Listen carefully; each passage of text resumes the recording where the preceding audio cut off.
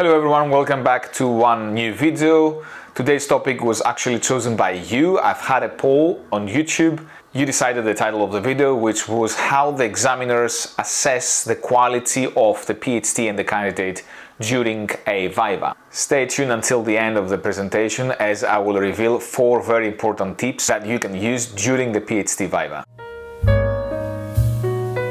So first things first, we'll break down the presentation in 3 different parts. One is dealing with the actual report. The second is dealing with the presentation that you do during the Viva. And the third is the actual Viva, the defense. For all the 3 steps, I'll give you some insight of how we as examiners assess the students, what we want to see and what we don't want to see.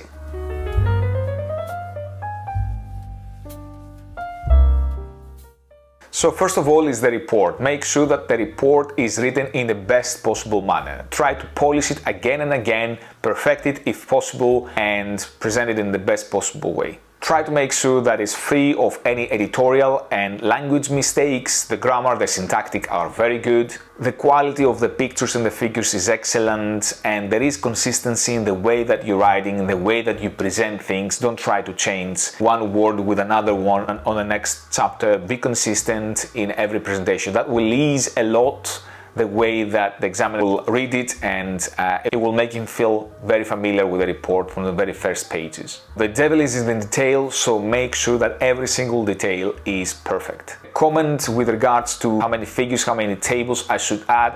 I will say that keep the balance. Make sure that if you need to add a lot of tables and a lot of figures, just throw them all in an appendix, reference that appendix in that chapter, because if you add a lot of figures and tables, it will break the flow of the thesis. So someone will have to go back and forth all over the time. So equally, do not squeeze too much information. So this is not a paper, certainly is not one of these reports that you need to put too much in one paragraph or in one page.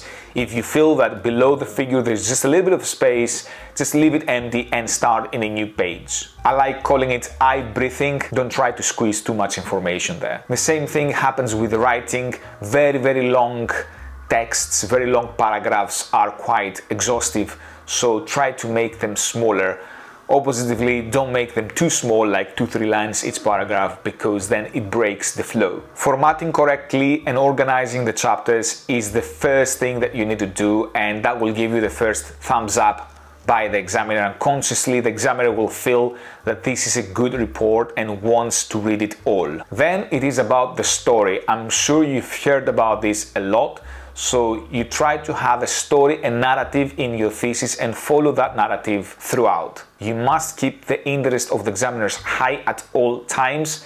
So make it look like a story where there is a start and an end and someone wants to read through that. So here my comment is, do not include everything that you have done in your PhD. A thesis doesn't have to be a reflection of your actual PhD and what you've gone through.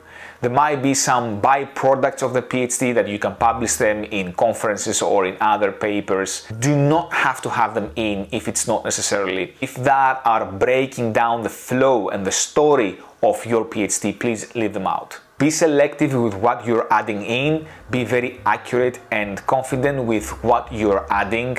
Make sure that whatever you have there are things of great quality, well justified, you have the evidence, and if you're asked about, you will be able to give a very good reason. Everything should be backed up with references and the literature review, so you do that throughout the entire PhD. You have the references, as these add more confidence to the examiners to understand where you're coming from and how you further developed something. So you also know what is the state of the art. You followed what others have done before, and then you take it another step. I cannot stress enough how important it is to have introductions and conclusions at every single chapter. Every chapter should be almost standalone. They will help a lot the transition from one chapter to the other. And of course, someone who comes back to the thesis and he reads only one chapter will try to first go through the introduction and conclusions to see if that is the right chapter to read. Now, when it comes to the introduction, a short paragraph of 5-6 lines is enough. You don't really have to repeat a lot. And when it comes to conclusions, again a short paragraph with the main findings. Please do not add concluding remarks at that stage, so you should not really repeat all the little findings of every chapter, so all the numbers or the results. Just talk about it in a general form. So somewhere at the beginning of your PhD is very important if you have a flow chart or a tree chart where you are demonstrating the thinking of the PhD and how things will be unfolded. You don't necessarily have to have the chapters of your PhD or again talk about the structure of the thesis, but you will have the architecture of the thesis, how the thesis was decided to be unfolded. I think that's extremely useful for all the examiners to look and to understand what was your thinking behind it. I cannot advise you a lot about the technical things because I'm an engineer. I can only advise civil engineer students or engineers, but I definitely recommend you to think a lot about the order of the chapters. So you may have done theoretical work, computational work, experimental field work. You need to put them in the right order. It's not necessarily that you put the thesis chapters in the order of the works that you have done. So perhaps you have done computational work and then you did an experimental work and then you validated your experiments. It doesn't have to be that way. You can start with experimental work and then you can add your computational work. In other words, this introduction and conclusion in every chapter, it will help that transition be really clear and smooth. As always, make sure that there is a flow in the thesis and the readers are going through that quite easily and it keeps the interest of the readers high. My last recommendation here is to keep the thesis to a decent number of chapters, usually about 5 to 7 chapters is good. If you are adding many more chapters because you are fragmenting the work, I would recommend you to either send a few things in the appendices or add some work together. So it needs again a little bit of the thinking of how to organize best your thesis. Having 10 or 15 chapters is too much. Put yourself into the examiner's shoes.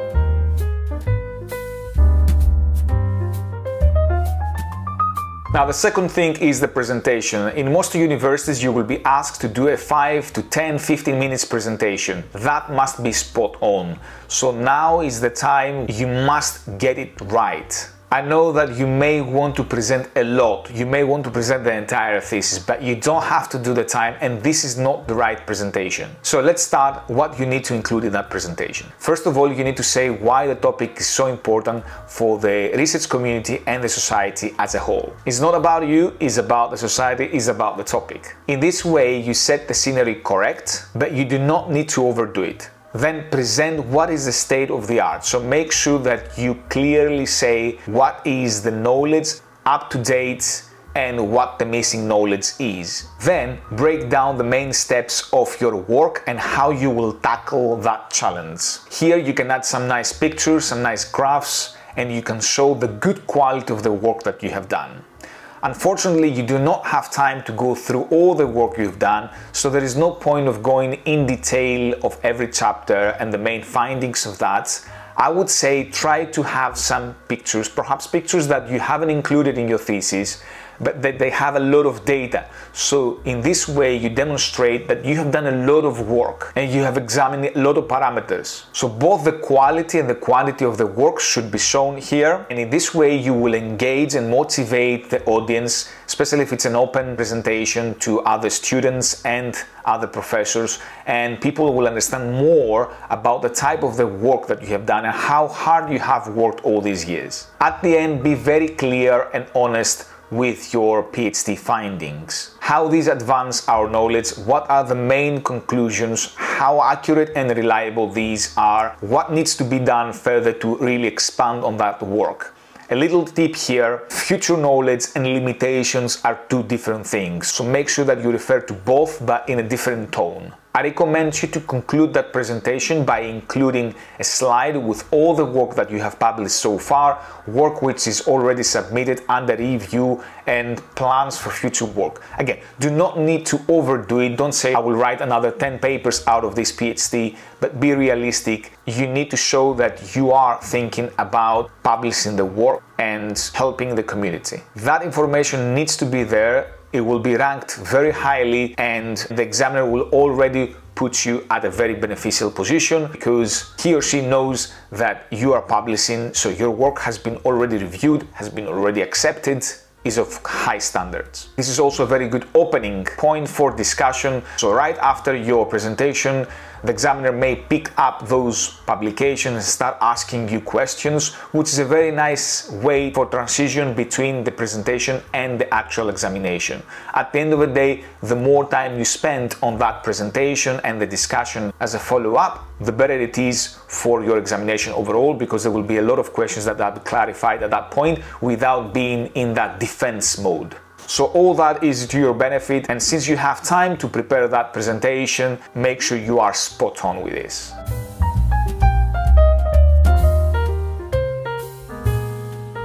Now, third thing is the actual Viva. So what we as examiners were looking to see during that Viva. Of course, here we have the technical and the non-technical things, and I will speak more about the non-technical things. So about the technical, the examiners wants to see whether you really appreciate where you are with that thesis. So they want to see that you know what the state of the art is, as I said before, you know what you have done, you know how much you have progressed, how much you pushed the boundaries of your science, and you're really confident and very clear with your findings. It is important that you can clearly articulate all the messages to someone at the PhD level. You speak the same language in a sort of way. But don't forget that this is not a degree only, it is a title. So the interpersonal and communicational skills are also evaluated and assessed a lot at that point. Consequently, the PhD examiners want to see whether you are indeed a PhD material. So you need to position yourself correctly into the Viva, where you are with your research, what you have done, whether you've created something new, it's novel, how novel it is, what needs to be done in the future. So one of the questions that you may get, and that's a bit tricky, is whether you are really advancing the science in that particular field. So make sure that you have done that question to yourself before, you are very clear with yourself, you're very honest with yourself, you give a pretty good answer and you have it ready for that Viva. That will help the examiners to see a lot out of you, not only in terms of technical but non-technical stuff as well. A common mistake that a lot of PhD students doing, confusing the examiner with the reviewer. So they believe that they're there to get some comments from the reviewers and then correct their thesis. So they start taking notes.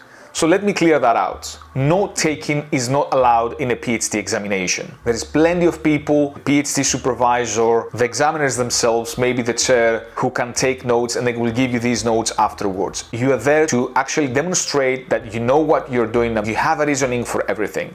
So spend your time thinking and giving pretty good answers rather than taking notes. The examiners are evaluating the reasoning behind your thinking, and this is what you should have in mind all the time. Even if something is a bit weak or it's not justified very well, the thinking behind it is the important part. Overall, like everyone, you may be a bit nervous, and that's absolutely fine. Try to be professional, take your time to give answers and elaborate as much as possible. Do not speak for 5 minutes for giving an answer, because you will show that you don't really know what you're talking about and you're trying to make up an answer. But equally, do not be too short and just say yes or no and a couple of words. You should elaborate further on that response. Be as confident as possible, be as clear and as honest as possible. Do not speak too fast because you may miss something, and do not speak too slow again, because you will show that you don't really know what the answer is and you're trying to think too much at the moment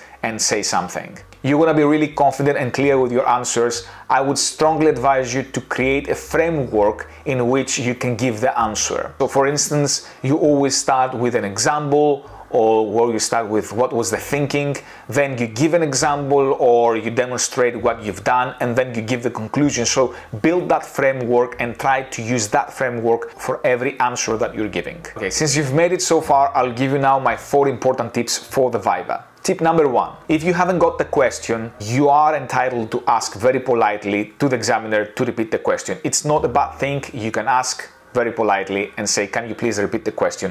That will also give you time to think about the answer. Tip number 2, be confident but don't be arrogant. So make sure that the way that you present yourself, you position yourself, and the way that you give the answers, it does demonstrate that you are confident, you know what you're saying, and you have worked a lot to gain that knowledge, but you don't really say that I know what I'm doing, I'm the best, nobody else knows, and the way I'm doing it is the best way. I know that at sometimes it's a bit hard to actually deviate from one to the other, but you need to work out your answers correctly in order to put yourself in the right mode. Tip number 3, do not pretend you know the answer if you don't. Just say that I don't know the answer, I haven't looked at that one, or I've looked at it, but it was something that I set aside because it was distracting my PhD, and I know that it is important, but I don't know the answer. If you start making up an answer and you talk for 5 minutes, definitely you will expose yourself. There will be more followed up questions coming on that, and that will go wrong.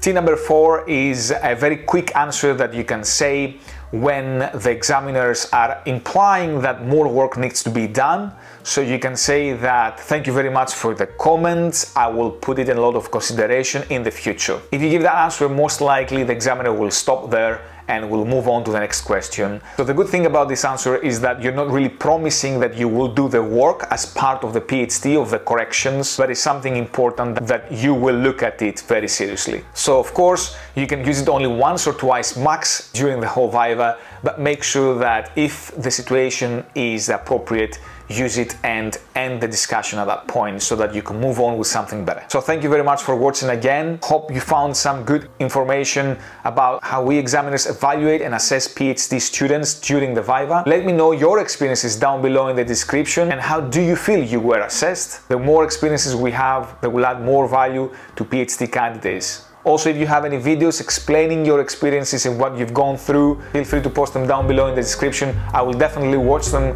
I'm sure that more people will watch them and learn about your experience. So with that said, bye bye until next time.